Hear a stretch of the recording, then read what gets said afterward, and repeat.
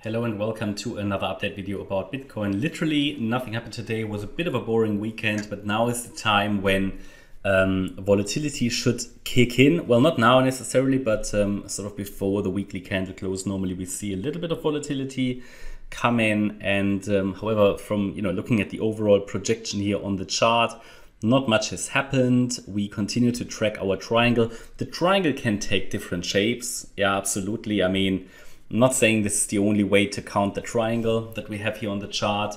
Well, we can talk about that in a minute, but overall the idea is still that we are in this wave 2 correction. In yesterday's video, the last one I made yesterday, I showed you several possible counts for Bitcoin, not just relating to the triangle, but also looking at a bearish, looking at a bullish case, and so on. So for a bit more context, check out yesterday's video. I think it was like 16 minutes long or something.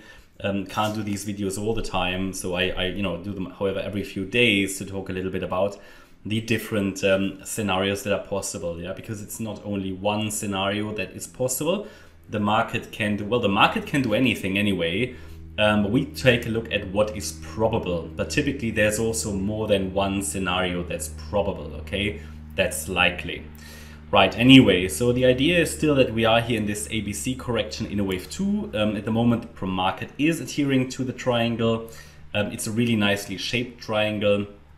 However, it is still technically possible to come down in an A wave here, done, yeah, but then move up in a higher B wave before we come down in wave C. Again, at the moment, price doesn't make any impression that it wants to break out straight away. I did highlight that in the last video, but still had a few questions about, okay, is there no possibility for the market to break out directly in a third wave rally?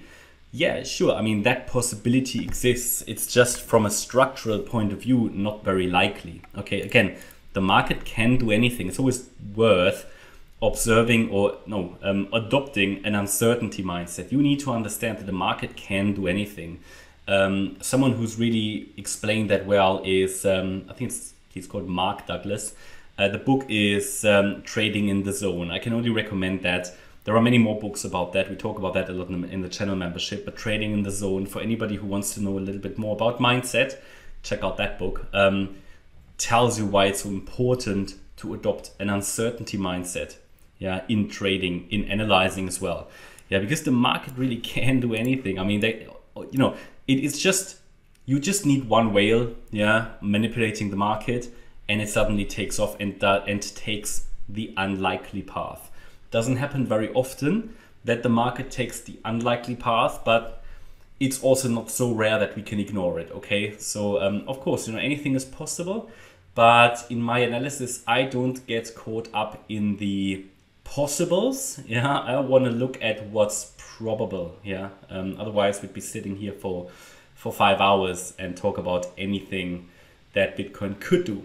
So please understand everything I tell you from a probabilistic point of view. So if I tell you 2 scenarios, they are the 2 that I find likely, most likely, while I record the video.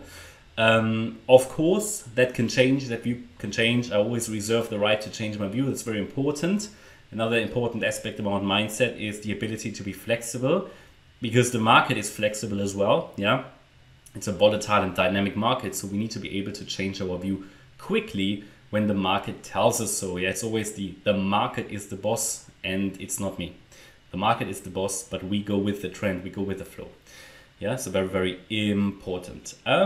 What else? Yeah, triangle wise, we're still in this triangle here in this wave 2 correction. Bear in mind, the overall trend is up, so a third wave rally ideally will follow. I don't expect, however, this path to the upside to be easy and straightforward.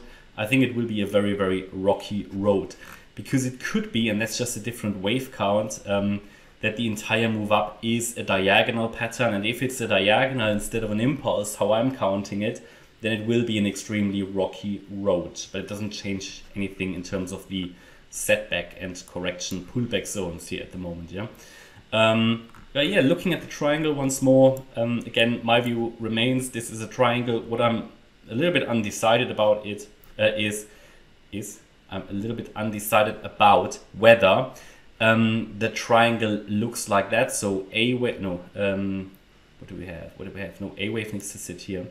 So A wave to the upside, B wave down, C wave up, D wave, E wave, and then we would break down now, next, yeah, and would take out the breakout point to the downside at 27,211.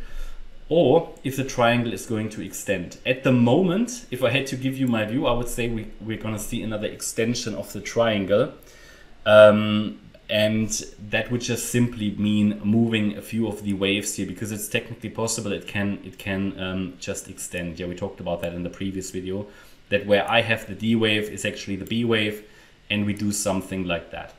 Absolutely possible, yeah. And then we could, in this D wave, come down a little lower, another leg down, maybe later today, and then see a reaction in an E wave, and then break down maybe around the time when we get the inflation data next week, because that's coming up next week.